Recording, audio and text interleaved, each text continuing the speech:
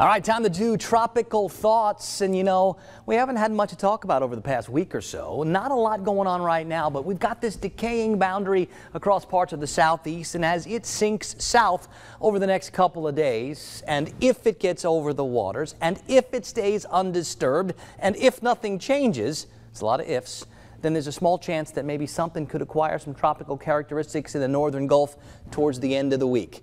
A lot of ifs, a lot of maybes, but certainly something to keep my eye on.